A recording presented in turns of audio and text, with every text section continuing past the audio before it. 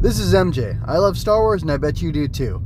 I'd like you to join me for a fully operational analysis of Ahsoka Tano's actions at the end of the Clone Wars. Now, if you've been around the block as long as I've been, you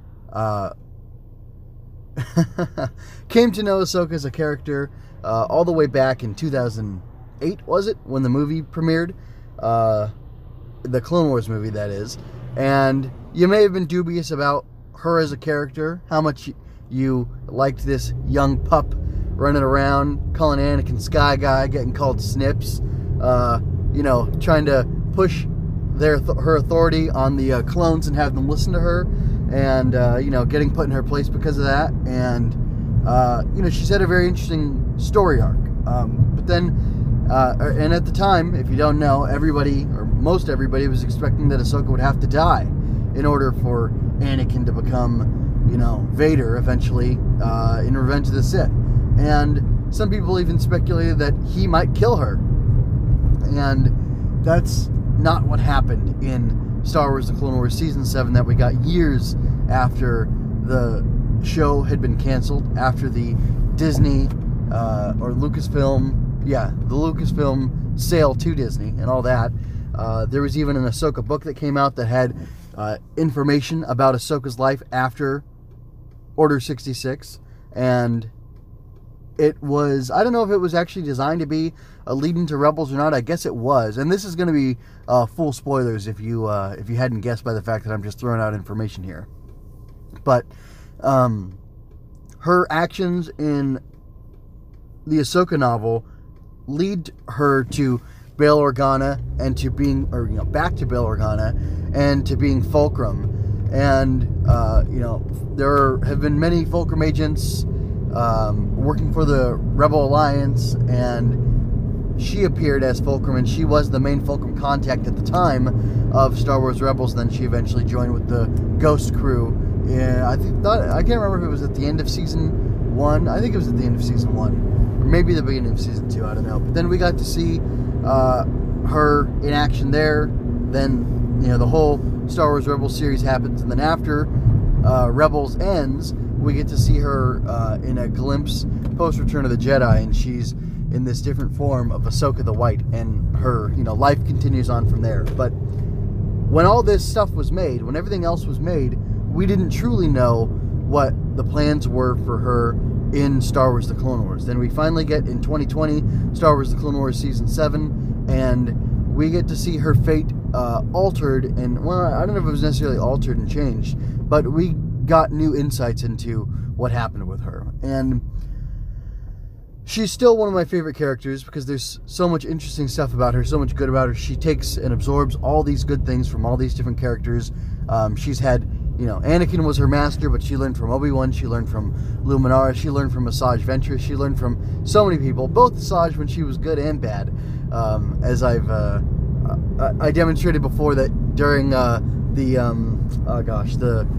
Spice arc, the Martez sisters arc, she pulled a maneuver very similar to Asajj Ventress in order to escape from the Pikes when she was captured by them, and that echoed something from, I think, Season 1 of the Clone Wars, which was pretty cool to me. And it's kind of fun that that's like a deep cut type thing that they went back and reused an idea or a concept, and Ahsoka had been there to witness it, and then she does it herself. To me, that's just a mark of how interesting she is and how much she's grown and changed, and her capacity to, to improvise and to just be able to survive by taking in things from other people. And to me, that's a really neat concept. Again, we're going into full spoilers for Star Wars The Clone Wars Season 7. If you saw, or back when I saw the episode, I can't remember if it was 11. No, it must have been like 10. When, no, it could have been 11. When Ahsoka freed Maul on the, Jedi Cruiser or whatever, it made me start thinking about what are the consequences of her actions. What are the consequences of her releasing Maul back into the universe off of that Star Destroyer? Was it the Jedi way or not? Because even though she protests that she's not a Jedi, I believe she only says that because she doesn't believe in what the Jedi currently are. She doesn't believe in the failed, I'm not even going to say policies, but morals of the Jedi. And That's something that I agree with her on, because the Jedi are purposely flawed, and it's supposed to make them more interesting, and it's supposed to make the downfall of the Jedi and the coming of the Dark Times inevitable and a consequence of their, hubris and I don't know what else, to kind of quote Luke from The Last Jedi. And that's something that's very interesting to me, because they say that you're not supposed to meet your heroes and you shouldn't hero worship and things like that, because heroes let you down, heroes fail, heroes turn out to be not all they were, thought to be in the beginning. And, sadly that's true. And I love that aspect of the sequels. I think that's or the prequel trilogy, rather. I don't love how it's done in the sequels, but I do like it in the prequels. And to me, the story of the Jedi and the story of Star Wars is, or at least it was for a very long time, the tragedy of Anakin Skywalker and his fall and his ultimate redemption. And Ahsoka's story really adds so many dimensions to the tragedy of Anakin Skywalker. And if you want to think about it this way, she was introduced into Star Wars, the Clone Wars. She was introduced into Star Wars as an idea, because on a meta level, because Lucas wanted to have this extra element thrown in where the Jedi gave Anakin a Padawan so that he could learn to deal with his attachments, so that he could learn to let go. And how does that square necessarily with Luke saving Vader and saving the galaxy from Sidious for a time, with love and with attachment? I don't know. Actually, maybe that's something to discuss next time. And I really mean next time. I'm not saying it as a throwaway and then I'll never talk about it again. But I want to focus more specifically on what were the actual consequences of Ahsoka letting Maul go, and kind of trace that through history, because I've thought about it, but I haven't thought about that hard. So let's start from here. Ahsoka is on whatever, this Venerator class Star Destroyer. No, it's not Star Destroyer. It's a Republic cruiser, Jedi cruiser, what have you. It's all the same thing. It looked like the Empire to me. And while she needs to escape, and while she needs to, or because she needs to escape and because she needs to survive, and save Rex and, do these good things. It is good that Ahsoka survives. It is moral that she should fight for her life and defend herself against these clone troopers. And the thing is, she's not even really killing the clone troopers, as much as she possibly can. I mean, she's preserving their lives as much as she possibly can. And she saves Rex, gets the chip out of his head, obviously doesn't kill him, and the two of them fight alongside each other to get out. But in order to help her do that, she releases Maul, who does, again, defensively, mow down a bunch of clone troopers, men whose lives she was trying to save. And again, morally, if somebody's trying to kill you, I think most of us agree that you have the right to defend yourself by killing them, right? Even Maul, even this, upstart failed Sith Lord, is in a way acting in self-defense while all these clone troopers are killing him. He may be enjoying it, but he's still acting in self-defense and, going about things, I guess you could argue morally, which I'm not actually here trying to do. I'm just kind of, using the example, the extreme example to point out that there kind of really is a moral case for him to be doing what he's doing. But I had wrestled with this. I wasn't sure what were Ahsoka's intentions. Did she know? Perhaps because this is a prequel, so to speak. I knew Maul was going to be out in the universe. He was going to be out in Solo. He's going to be out in Rebels. He was going to be out in, I guess Rebels is where his story ends, really. And it kind of, perplexed me. What is she doing letting Maul out? Doesn't she know how bad this can be? And even if she needed his distraction, his diversion, in order for her to live and survive, is it morally justified? I'm not 100% sure. And that's still something I kind of wrestle with. But maybe by examining what happened as a consequence, I'll know. So Maul gets out. He goes and he rejoins his criminal syndicate, which I can't remember. Is it the Exchange? I can't remember. The Shadow Collective. He kind of keeps moving with the Shadow Collective. The Shadow Collective works as a criminal empire, which there will always be criminal empires as long as there are things that are illegal, because black markets or prohibition creates black markets, and black markets create opportunities for people to amass wealth and power to themselves by doing things that harm people for now, or that harm people. And it's probably, I'm oversimplifying, but here we go. So, Maul runs all those things. He runs that criminal underworld. Eventually, he runs into, and who knows how many people he kills through that. Who knows how many people's lives he hurts by running his criminal syndicate. And I don't know how deadly Crimson Dawn is per se, but they affect, the lives of certain people that we get to see in Solo, and they are working for the Empire, more or less, and we get to see how Solo kind of helps the Rebel Alliance in a way he didn't want to, because he's working against this criminal underground unit, which maybe then in a way her actions help to fuel, literally, the Rebel Alliance, even when she's not working, or I guess while she is working for them directly, but from another way. The Force kind of brings this in to her. But anyway, regardless, the point is Maul is working over this criminal enterprise and causing harm to people's lives, and then we would see him in Star Wars Rebels after that point, and what happens there is that he wreaks some havoc. He manipulates Ezra Bridger, and I wouldn't argue, and it's been a couple of years since I've seen it, but I wouldn't really argue that he brings Ezra closer to falling to the dark side. But it's interesting how he affects his journey, and ultimately Kanan is able to keep the kid on the straight and narrow. But I definitely think there is some issues for Ezra, and how he starts using the Force and how he starts treating the Imperials that he's fighting against. And I don't remember if it was season 3 or 4, but he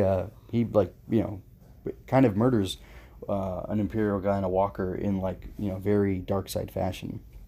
But ultimately he pulls back from that, and throughout Rebels, or throughout the Maul's interactions in Rebels, he blinds Kanan, and then later on he I can't remember how close Maul comes to being in contact with Vader, or if he's fled by the time Vader descends. I can't quite remember how that goes, but it doesn't matter, because then he's off to ultimately almost find Luke, and he has a last confrontation with Obi-Wan where his life finally ends, so close, but so far away from everything he always wanted. And well, now that I've kind of said it all out loud, it feels like thematically or conceptually, Ahsoka releasing Maul was a bigger deal than I had, or it's a bigger deal thematically or conceptually. But when you think about what he did after, and of course we don't have all the details of what he did after, and of course running a criminal organization that's gonna hurt people by doing bad things to them, or directly murdering people, and causing pain and suffering and things like that, and profiting off of that is bad. But anybody could have done that, not just Maul, and he'd already created the criminal infrastructure. Somebody would have risen up even if he had been killed at that time, I would think, because that's usually how power systems work. Once one is, there's always one to crave the power, so to speak, so that once the one who has the power is eliminated, the next person in line kind of steps up and fills that role. So, but I don't know that Maul was able to do that much more negative stuff in the galaxy than somebody else could have done. Or I'm just saying, I don't know, those things wouldn't have happened without him. But then again, we have things like the interaction with Maul leads to the Darksaber getting to I'm sorry, I can't remember her name right now, from Rebels, and then she gives it to Bo-Katan, and then ultimately, like, it arrives in, or it's picked up by the Imperials, as we see in The Mandalorian and things like that. So, I don't know, Ahsoka's involvement and Maul's involvement through Clone Wars and, you know, his resurrection in Clone Wars actually adds a lot of more interesting weaving back and forth of different elements throughout Star Wars, which is a lot of fun. And it was at least enjoyable to have the question for myself and to go through this exercise thinking about what were the consequences of what she did. And I mean, the biggest ones are definitely Kanan getting blinded, which wouldn't have happened.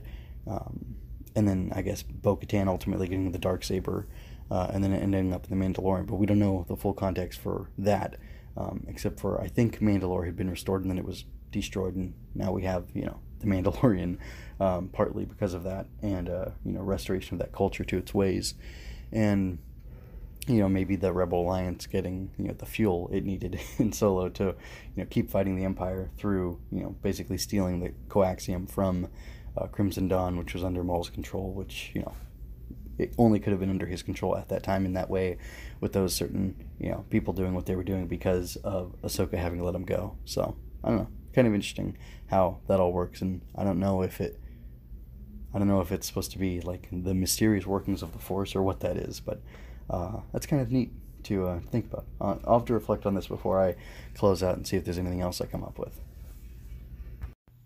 It's been a day or so. I've thought about it, and I can't really think of anything else to add to this question of what was the aftermath of Ahsoka freeing Maul.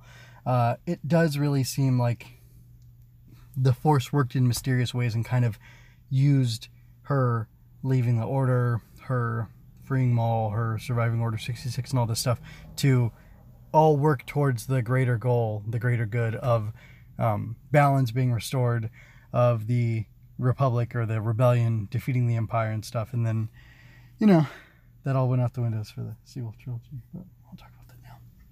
I actually, I'm going to be slowing down releases of Fully Operational because I have so much else going on. But I think that the episodes that I'm going to be releasing are going to be more enjoyable, more thought-provoking, and just better content than me trying to review something every week.